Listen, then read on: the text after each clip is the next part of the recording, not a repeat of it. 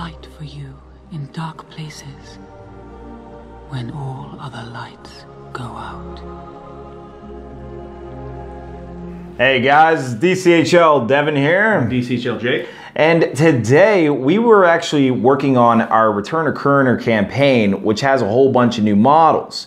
And we had to make a bunch of profiles for them. But then as we were just talking about it, we're like, well, we might as well just share them here with you. Yeah, we might as well. I mean, we're going over Dain, hopefully on his pig, the Twirly Whirlies, which are my personal favorite because elven shooting, I freaking hate those. And then I think everyone's wants to see those the chariots.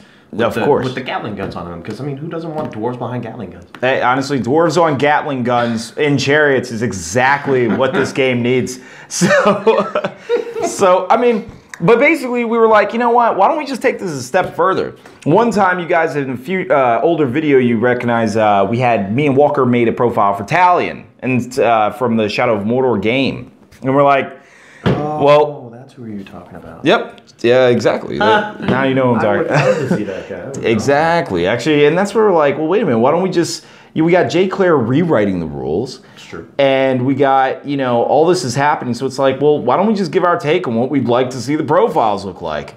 Guys, we're going to run a whole series on this. This will actually give us the content that we need and all that. And keep posting videos about War of the Ring profiles, Legions of Middle-earth profiles. In fact... there's actually a guy who was making Legions of Middle-earth profiles for the Canadian group, and I mean honestly, this is kind of a thing that a lot of people do. I mean, they really wanted them. Yeah, just share profiles with everybody. I mean, why not? Exactly. And so today we're just gonna stick with maybe the first 5. We'll just go with because there's honestly a lot to work with here. Yeah. We're gonna run the Iron Hills Dwarves.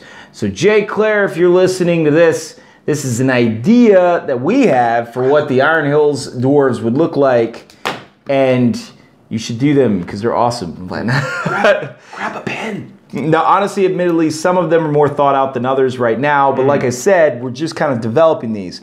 But we do already have 2 made, all right? And so we're going to run into the Iron Hills Dwarves headlong. Of course, let's start with Dain. Let's start with him. So we got, what is it, DCHL Rob, who was our judge last year at Nova and this year a player of it. One of our best players for the DCHL. And actually, if you ask the GBHL, they know like he's very difficult to beat. So he actually came up with some Iron Hills profiles for us. So that takes a lot of work out of that makes this video like 10 minutes shorter. At least 10 minutes shorter. So well, I'm going to go ahead and wrote what he did. Now, Rob is kind of more of a fan of the simpler profiles, a simpler approach to the game, subtle details that make a better profile. Honestly, this is why I like the game. Yeah, I mean, the more special rules a character has, the more complicated he becomes to use, and it just bogs everything down. Yes. And I think, so this is his profile, all right, guys? He has 130 point Dain Ironfoot. He moves 5 inches, fight 6. You guys can see it on the screen here. Strength 4, defense 8, proper 4, a Dwarven King. Now, you may notice it's 1 less than the Dwarf King of we currently have, but I believe that's just because of the representation on screen on the film. And so we have 3 attacks, 3 wounds, courage 7, 3 might, 3 will, 3 fate. This is all proper, fitting for what you'd expect from a dwarf lord. Dwarf heavy armor, 2-handed hammer. You can get Fergus on a pig for 15 points. He has Burly, Fearless. For those of you who don't know, Burly makes that 2-handed hammer work for him. Fearless means he, of course, fearless. Yep. Lord of the Iron Hills. He has a standfast of 12 inches rather than 6. Now, the dreaded headbutt ability. This is what he came up with for headbutt. I'm excited to see this. Yeah, I know. I'm actually reading this right now for the first time. Not for the first time, but I haven't remembered it. That we came up with these a long time ago. So, headbutt. If Dain wins a fight while on foot, he may choose to perform a headbutt rather than striking normally. Choose one opponent involved in the fight. The victim suffers a strength 4 hit, and should he survive, He is reduced to fight value and attacks value of 1 and a shoot value of 6+ until the end of the following turn. Furthermore, roll a d6. On a 4+, the target of the headbutt is knocked prone. Huh. So this is actually a combination of stun. Do you know what stun is?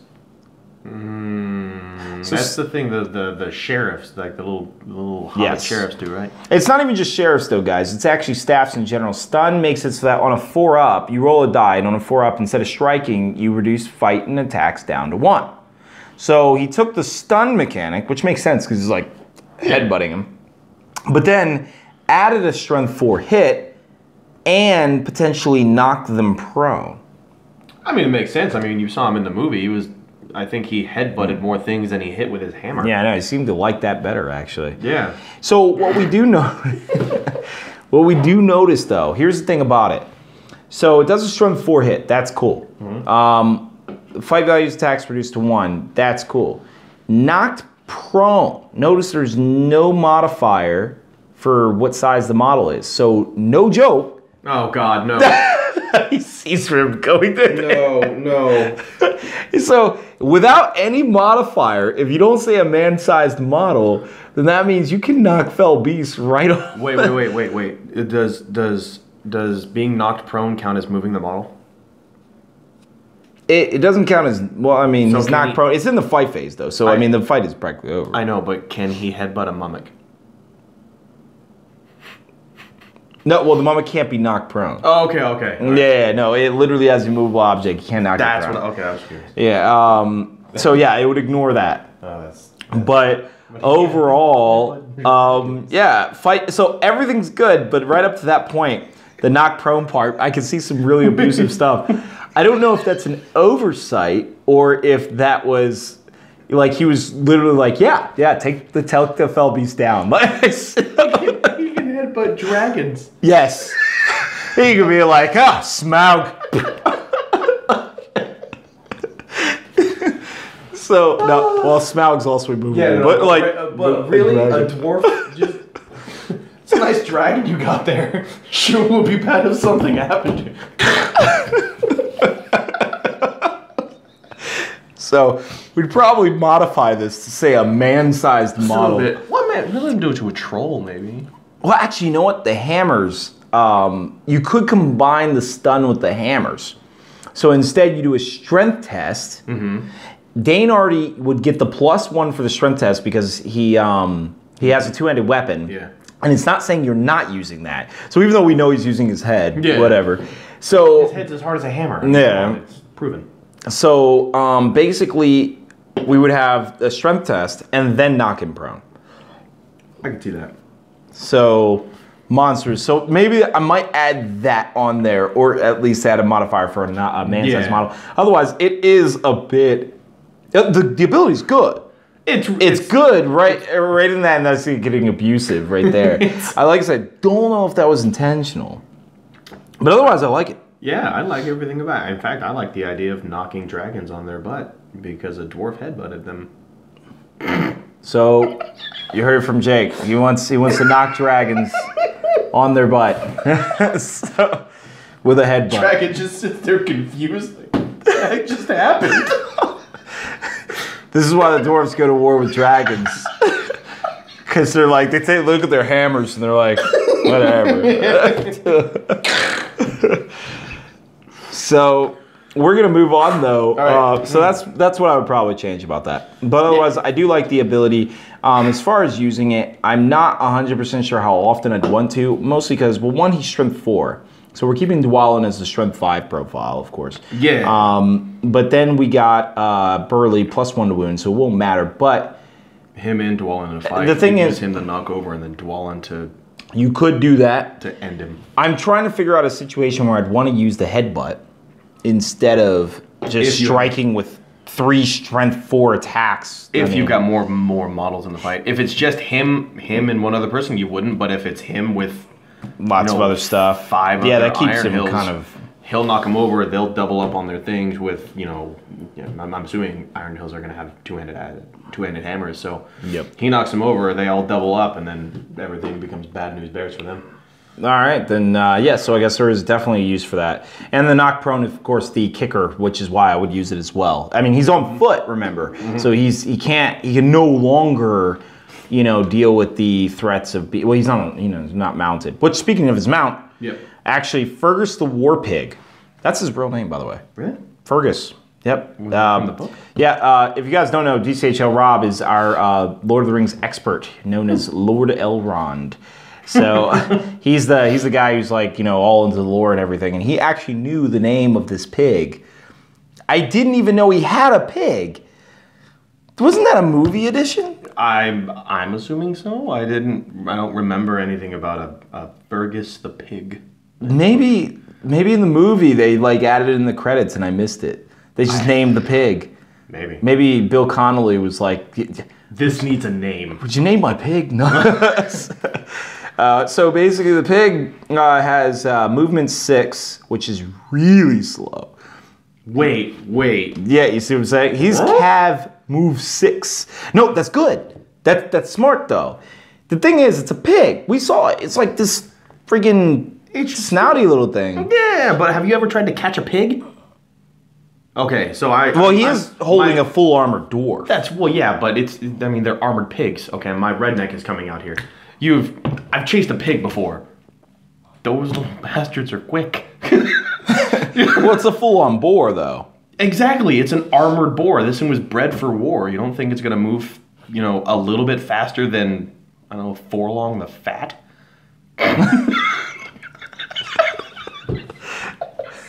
All right. I don't think Rob spent his time chasing pigs in his spare time. So shut your mouth, you. Maybe he just doesn't know. That's a good Saturday night. I didn't know. So I think, all right, fine. I can see them at move 8, maybe. So they're slower than Cav. They're slower than your Cav. We'll keep them at 8, I guess. I think a lot. I honestly, as a guy who doesn't chase pigs on his spare time in the weekends, I was so like, yeah, 6 makes sense. I was arguing for 4. So, I mean, but yeah, I mean, pig's not escaping anybody. So probably change it to 3, maybe 8 inches representative. At least 7 or 8. Make him faster than. Make it to where he's faster than a dwarf. Yeah, but so. Don't make it to where the dwarf cav are as fast as a human. Okay. It's still a cav model. It gotta be a move a little bit faster. You're paying really for the knockdown, but what you're also paying for is, look at this: fight 3, strength 4, defense 5. Base? Yeah, the base. No armor, but base. Can you give him armor? Well, no. I assume the profile assumes he has armor, which is what Rob did with that. But here's the resilience of the pig: 0 attacks. 0 attacks. He shouldn't have 0 attacks. Actually, even horses have 1 attack, and I think this is for Sorcerer's Blast. No, because they can exchange the attacks with the rider. Yeah. I don't know why horses have 1 attack. Oh, you know what? He doesn't want it to, if you have an attack value, then I believe you're like a warg. You can stay and play. Yeah. No, I think he was thinking ahead. What horses can't? Horses, I think, have a rule that they literally, it's like kind of feral. I have to look it up. There's something, I remember it was something. I think it's if you have an attacks value, you can stay and play. But horses have a rule that says you can't. So it makes them an exception to the rule. If Rob had given Fergus attacks, then he would have also had to have that exception. Otherwise, he could stay and play just like a warg does. Okay. So that was actually smart. And 2 wounds, which is 2 wounds. Yeah. So that's a big deal. It actually takes a concerted effort to bring this pig down. And 4 courage. 4 courage isn't bad. Well, I mean, he'd use Dain's courage. Yeah, I still... Well, you wouldn't need Dain's courage. Dain's fearless. But defense 5, I think you should have it the ability to get armor, because I mean having to. Why would you ride into war with no armor? Yeah, I mean it's honestly, the same thing as a horse. Here's the deal: you're going to take the armor. Eastling cataphracts have armored horses. They don't have an option. Standard. Morgul Knights, armored horses, no option. The only ones who ever had an option is like the Ringwraiths. They can take a horse or an armored horse. Yeah. But I think, you know what, you're going to armor up the pig. It's 15 points. Just give him the armor. Yeah, and make him D6, right? Yeah. No, make him D5. Well, see, that's what I'm saying. So all mounts are D5. Think about it. Warrior of Minas Tirith with armor. Yeah. 5 defense. You got to give him a shield to get to that defense 6. But we haven't seen these dwarf. We're already making him move slower, and I just think you should make. I mean, and they're 2 wounds.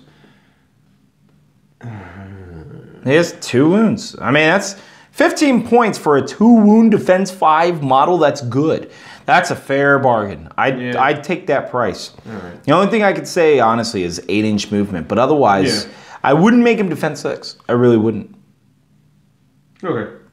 I personally, I mean, I just going through it. That's how I'm thinking.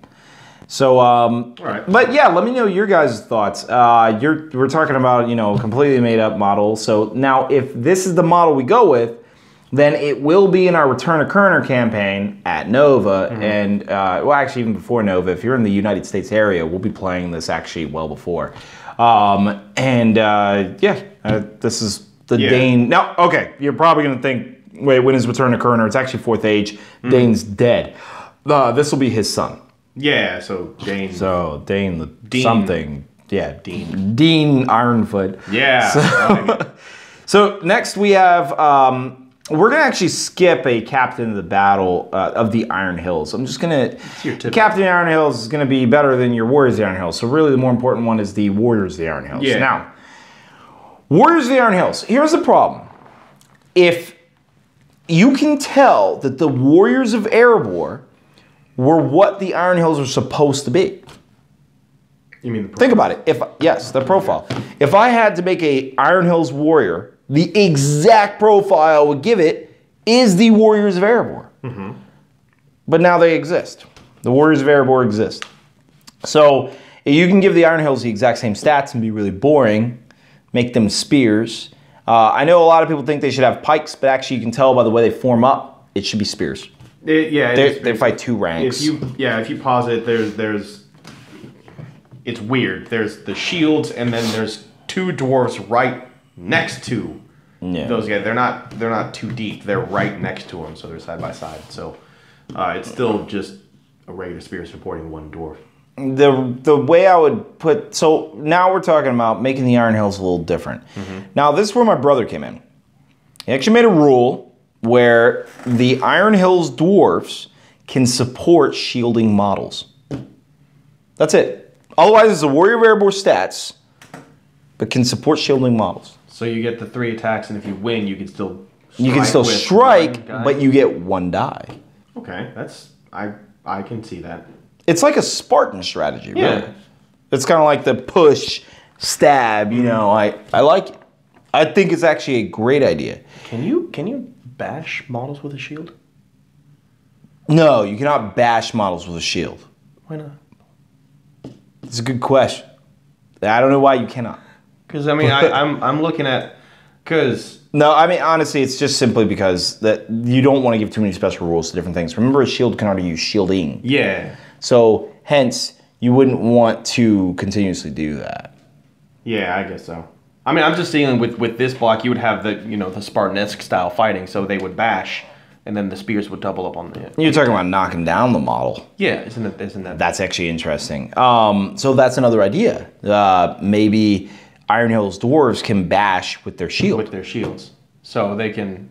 Would we want to give them both so they can support shielding models? No, you wouldn't want to give both. You got to pick one or the other. Okay. Yeah, because then too many special rules complicates it. Notice Dain, the leader of the Iron Hills, has 1. Yeah. I don't know. I guess what I mean. So which one would you pick? I'm more offensive. I would, and I love the Spartanesque style fighting. So I think me personally, dwarves. I don't think I would ever really shield with dwarves unless I was going against a troll because they're already what D7 or would they'd be D7 right? Yeah, or they're D8. D7. Yeah, D7. Yeah. So I think personally I would pick the bashing, and then the stabbing them while they're on the ground. That's what I personally would pick. Okay. Honestly, I'm still in favor of the shielding one, but actually I'd love to hear your guys' options. What would you rather have? A shielding dwarf or that Iron Hills that can support shielding models, so you get 3 die, but you only strike 1, or you can bash with your shields. That's a good, but they're both simple rules. Honestly, I think it would one's be honestly just offensive, one's just defensive. Yeah, exactly. So, and then of course the airborne captain would be better. Yeah, of course. With the same rule. So 2, 1, 1, and a fight of +1. Now, just to put in perspective, Rob actually made a profile for this as well. Rob actually has them where they can take a shield for a point. So they're Warrior of Airborne stats, 8 points. They can take an Iron Hills polearm. Now, I've noticed Rob gave them pikes. He gave them pikes instead. Yeah. The only thing is, I think from his memory, he thinks they had pikes, which a lot of people do think, but they're clearly spears. They're like very short. We slowed it down and we watched frame by frame. Yeah. When the camera moves, you can clearly see that it's only 2 deep. And then they have phalanx, which is basically the same rule the Easterlings have, which is smart if you have pike. But since they're not pikes, I think if he knew they weren't pikes, yeah, he would do something else. So let's go ahead and move on, guys, to the Iron Hills Cav, which are the Ram Riders. Now, this is a big one. It's a big one. Honestly, we're really looking forward to seeing what Jake Claire does with these. This is really what he came up with. So Ram Riders aren't a specific unit. Oh, no, they are. He has them priced as an 18-point unit. Ooh. Move 5, fight 4, strength 3. Defense 6, 1 attack, 1 wound, and 4 courage. You can see it up here on the screen. Where's the defense? The defense is the dwarf, not the pig, right? Well, you always take defenses. Well, no. So we don't know what the ram itself stat is. I haven't read that off. But we have an Iron Hills polearm. So Iron Hills polearm is really special. We'll get into that. And then these guys come with a battle ram. So it's 18 points flat. Now let's explain what the battle ram does. The battle ram is a cavalry mount with the following profile: 8-inch move, so you get your 8 inches. I like that. Rams should be slower. 3 fight, 3 strength, 5 defense, 0 attacks once again. So this is deliberate. Yeah. Yeah, so this is clearly deliberate. Yep. 1 wound, 3 courage, and then he's got an ability: powerful charge. When a model riding a Dwarven battle ram charges into combat, the ram inflicts a strength 4 hit on 1 enemy model in base contact as soon as the charge is completed. If the model charged is a cav model, both the rider and the mount take a strength 4 hit. Not to mention also he is sure-footed. A model mounted on a Dwarven battle ram may make climb tests as if they were an infantry model. Okay. This is exactly how I would have made it. Exactly. I guess I'm going to play devil's advocate because I actually agree with that. Oh, and they have lances. Sorry. Iron Hills polearm is a lance. Yeah, go ahead. So with me, I'm looking at a ram and I'm looking the strength 4 hit I like, but I think that's the same thing the camels have, right? It is exactly. But the camels have it because they have big giant spikes on the front of them. Yes. Rams don't. They have these big blunt horns. So again, I'm just flirting with the idea. Could they? Great Beast of Borgoroth? That on their charge. Through? Yeah, semi. So they would charge, they hit, and then they get my mind's going blank. Barge. Yep. They get a free barge. And that was another option. Actually, let me go with that. Barge was a thought. Give them the barge brutal power attack. Or make it so that they can run through models. Like, they cause a strength 4 hit, and if the model is killed, they keep going. The Great Beast of Gorgoroth has that. That would be kind of cool, actually. Yeah. There were some people who felt like they should have that as well. Yeah. This is without playtesting. But I probably, of all the 3 options, I wouldn't go the barge route. The reason why is because barge allows you to move the model in any direction of your choice, which is kind of not realistic for how it works. And it makes it move D6 inches. It doesn't seem to function mechanically the way I would want it to work, as opposed to the charge through the enemy model. Strength 4 hit makes it not broken. Now, you have an army of these things doing it, but I mean, 18-point cav shouldn't be abused too much. Yeah. So you run through them with the strength 4 hit. I think that's the route I would go with it. He did the camel approach, which is probably the most balanced way of doing it. Yeah. Probably. I really don't know. Like I said, if you want to go for the way to do it that is the most safe option, I would say the way he did it is done. But the most fun and most realistic, the way I would think this should be done, should be more like the Great Beast. What do you think? So if with the other one, if you charge a cav model, both the guy and the horse take the strength 4, right? Yes. No, I like that because the way I was looking at the barge is they would hit a cav line and they would knock the cav over. That way you wouldn't have to. Oh, in this case, strength 4 on both rider and mount. But one of them's going down. One of them's going to die. So yeah, I like the Great Beast of Gorgath route. Well, this is not the Great Beast. This is the camel route. Well, no, but the other one, they take a straight 4 hit, and if they die, they keep going, right? Oh, okay, yes, yeah. Then that does it on both horse and rider. It does both, and if it kills them both, against a cab model, it has to kill them both. But if it kills them both, yeah, just keep going. I like that route.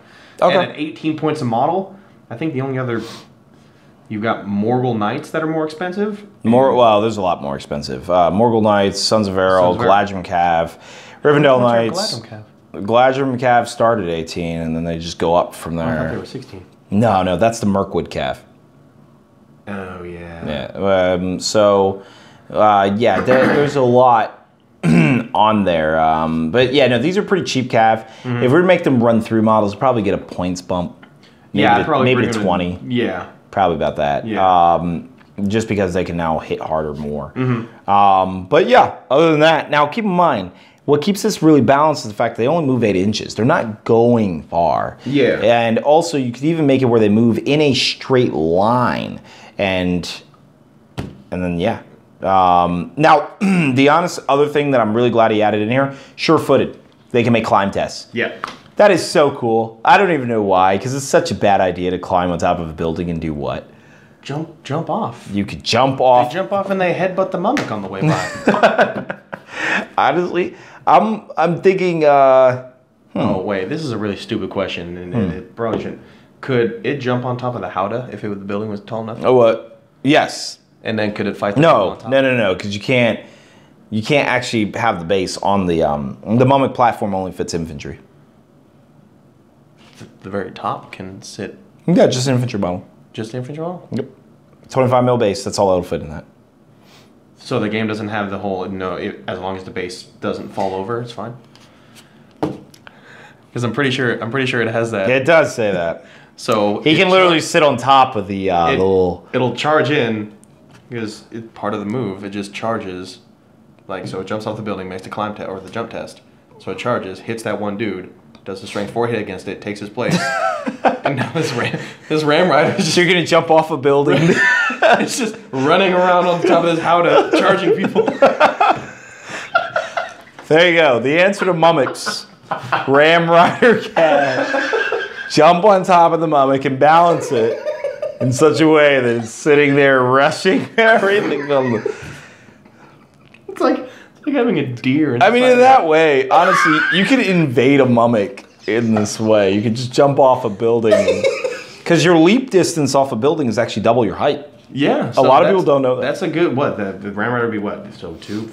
They're like, 4 inches? They'd be like 2 inches high. So it'd be a 4-inch jump. No mummic would be safe. No. Mummics would be like, where are the rams?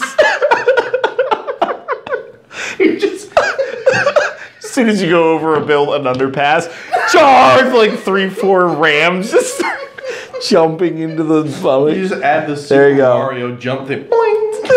This is the answer. Could you? This is why you have sure-footed. Could you take over? Once you kill everyone on top, does the mummic run away, or can you control it? You can kill it. But let's not jump onto that subject too far. It's a bizarre scenario that'll probably never really happen. I'm gonna do it. I don't care. I'm gonna do it. But I do like that profile. So let us know what you guys think in the comment section, because of course we have to use those as well. Yeah. Now on to the stuff that Rob didn't really do. So where do you want to start? He made a Iron Hills Ballista, but at the time he made these rules, he didn't know that they fire the Twirly Whirlies. So the Twirly Whirly would have to be added into this. And if you guys don't know what the Twirly Whirlies are, then that means you need to watch the Battle of Five Armies Extended Edition. And if you haven't done that yet, there's no excuse. Honestly, the Extended Edition is better by miles. In every way, shape. It easily turns into one of the best Hobbit films. So just don't bring your kids to it. Not at all. So we're talking about Twirly Whirlies basically break arrows. Rob had said, he said something for this. He mentioned the fact of a 6-inch area effect of the target needs a 6 to hit. Okay, so for those of you who haven't seen it, what happens is arrows fire.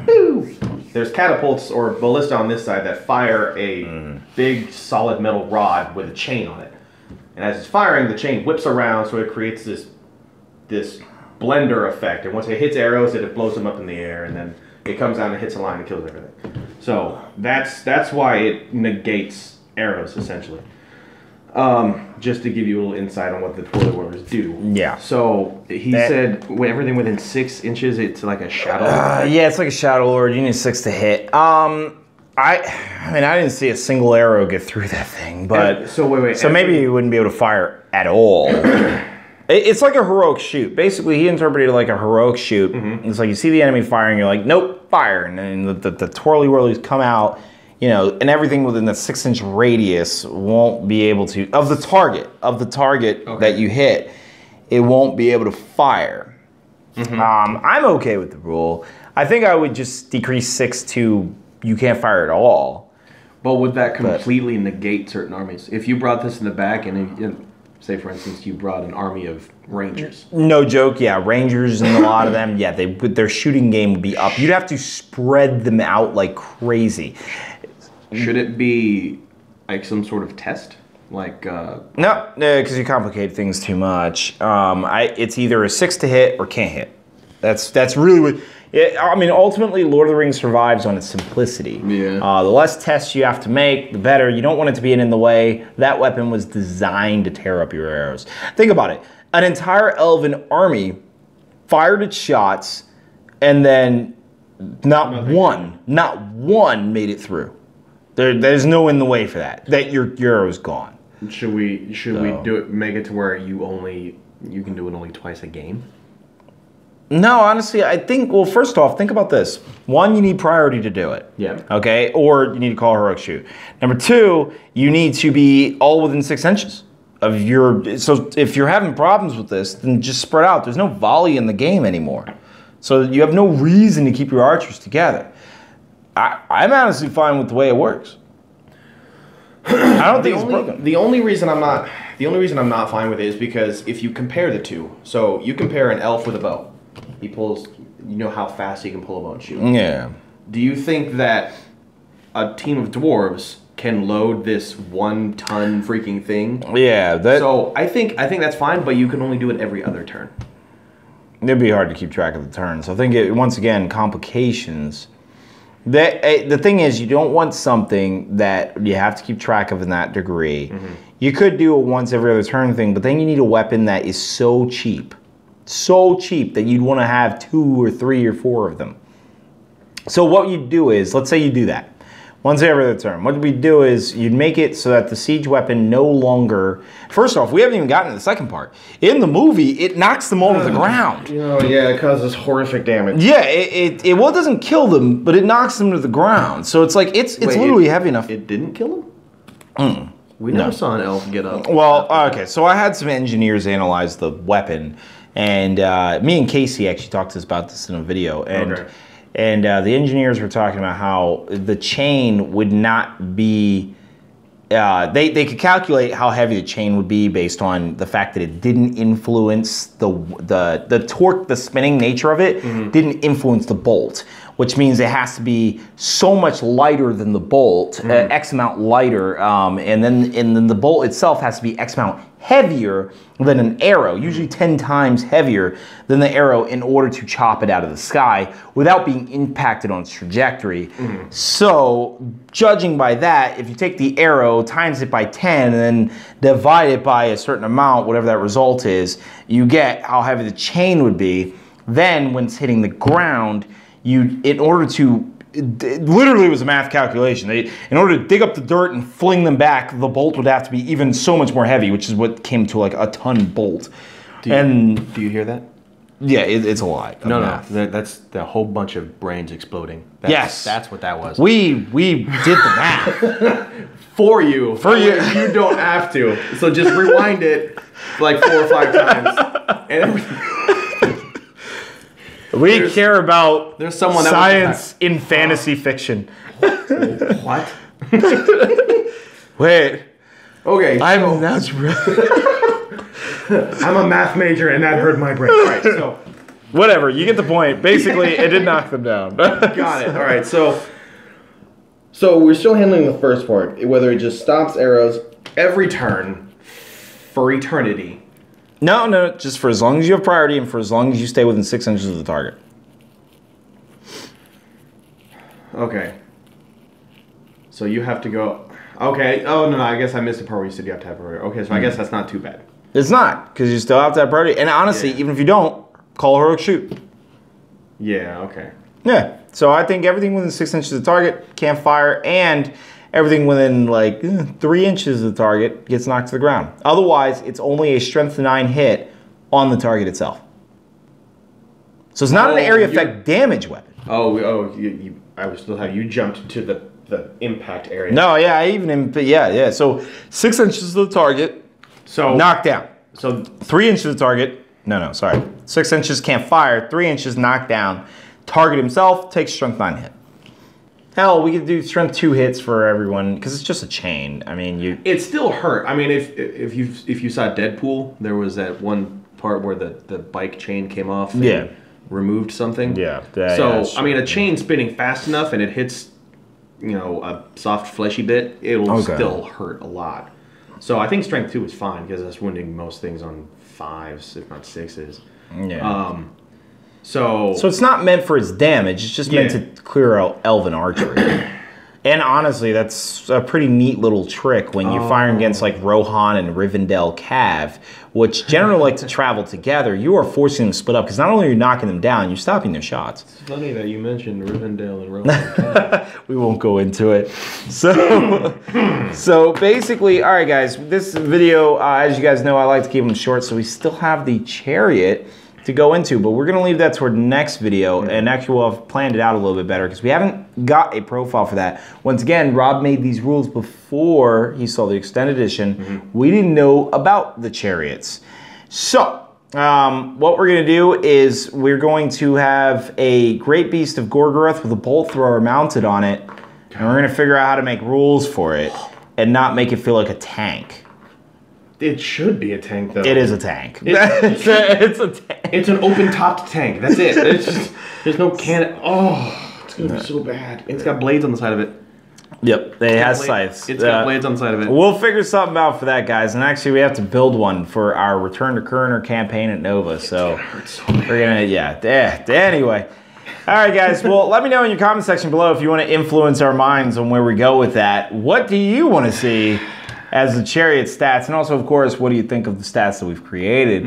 And hopefully we come up with something balanced, because this may influence Jay Claire, which may influence the fate of our game. True. This is important. You thought that this was a casual conversation, but this is the fate of your game system. It will die. What? No, it got renewed. Wow, sorry. That's so morbid. That turned dark real fast. No. I'm kidding. It's going to be fine.